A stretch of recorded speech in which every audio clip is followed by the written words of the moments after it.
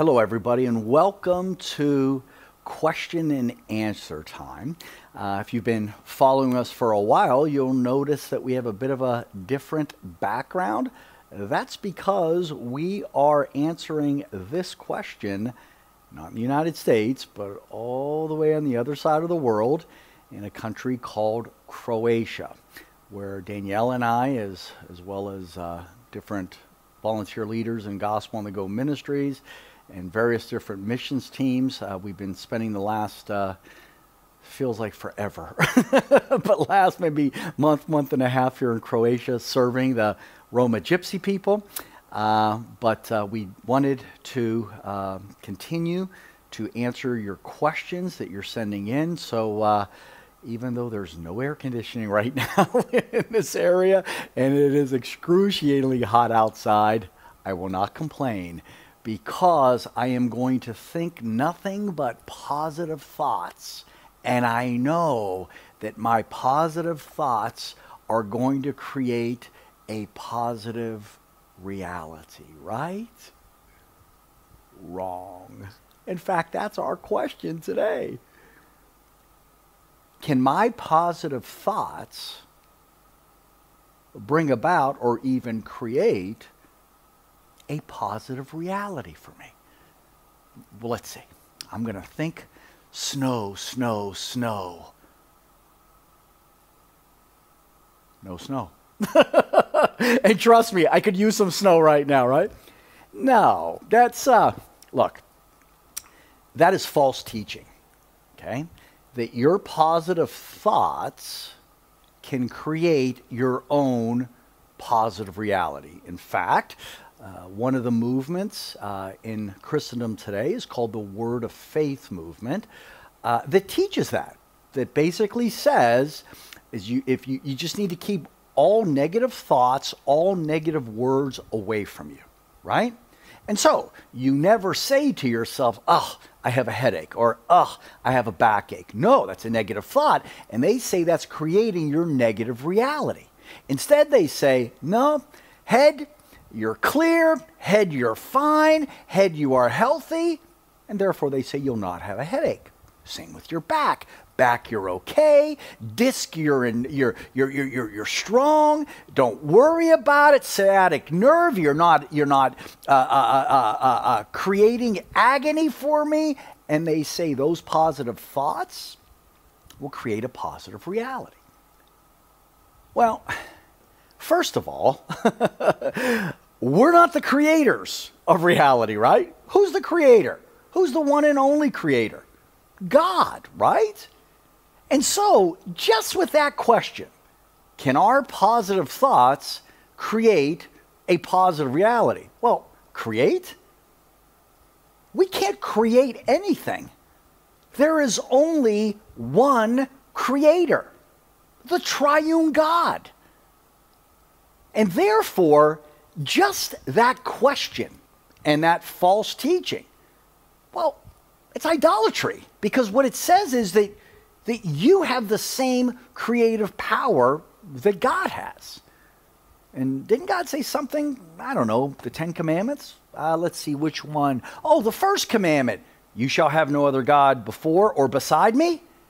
Well, by saying that we, through our thoughts, even our words, can create our own reality, we're putting ourselves right next to God. Hey, that's idolatry. That's blasphemy.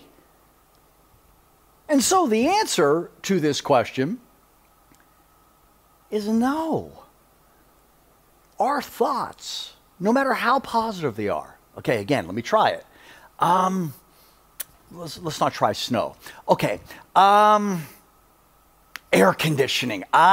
Come on, air conditioning. I love you, air conditioning. Air conditioning, you are so comfortable. You're so joyous. Air conditioning, I love you. I need you. Dayon, are you feeling any air conditioning right now? No. No. Okay. Well, Dayon, that's because you had some negative thoughts when I was, is that what it was? Okay. Look, am I being a bit flippant with this? Yeah. because this is such a joke. Actually, I should say this. This would be so incredibly funny, this false teaching, if it were not a teaching that's out there, that's misleading so many people.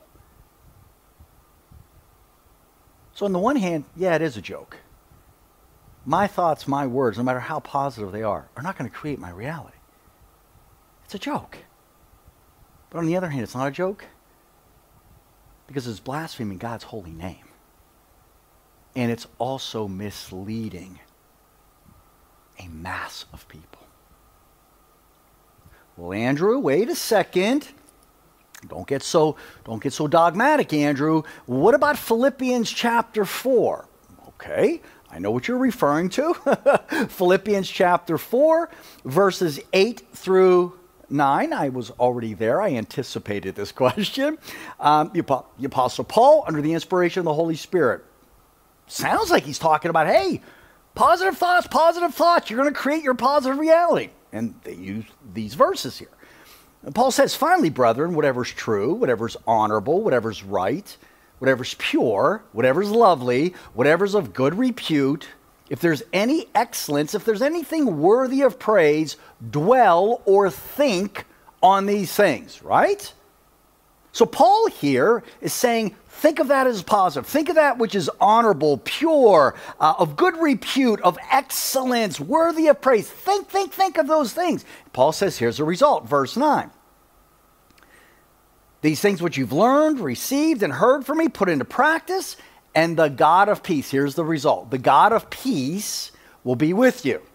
In other words, think positive thoughts. And God and his peace will be with you, and you're going to attract blessings to you. Well, you never take a verse or a few verses and make doctrine on them. You need to understand the overall context. Who wrote this letter to the Philippians? The Apostle Paul. Did he say that you are to think positive thoughts or that you are to think on that which is holy, pure, and lovely? Absolutely. And did Paul say that the God of peace will be with you and God's peace will be upon you? Yes, he said that. But do you guys know where Paul was when he wrote this? Roman imprisonment. House arrest. Doesn't sound like some positive things were coming Paul's way. Do you know when Paul went to Philippi on his second missionary journey to plant this church? Do you know what happened to Paul there in Philippi? Let's see. He was emotionally and physically abused. He was beaten. He was thrown into prison, put in the stocks, where he was down in this little area where his legs were spread so wide. There in the stocks, he couldn't stand up. Can you imagine the pain and agony he was dealing with? This is the same Paul's writing to the Philippians. He's in prison now. First time he came to them, he had been brutally mistreated by people there in Philippi. Praise God, a church was planted there. Fast forward, now he's in prison, writing to the Philippians. And Paul says, think on that which is pure, lovely, and the God of peace will be on you. Is Paul saying, think positive things and you can create your positive reality?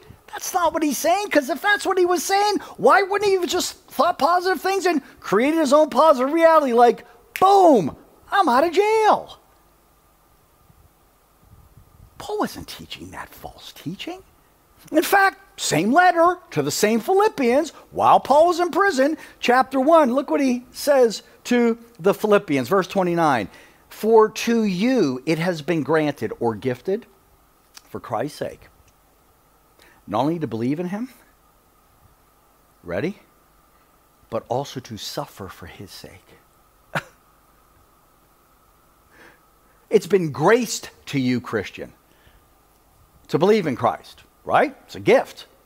To be able to have the faith to be able to repent of your sins and place your faith and trust in Christ alone for salvation. So that's been given to you as a gift. You know what else has been given to you as a gift, Christian? Not to think positive thoughts so you can create your positive reality.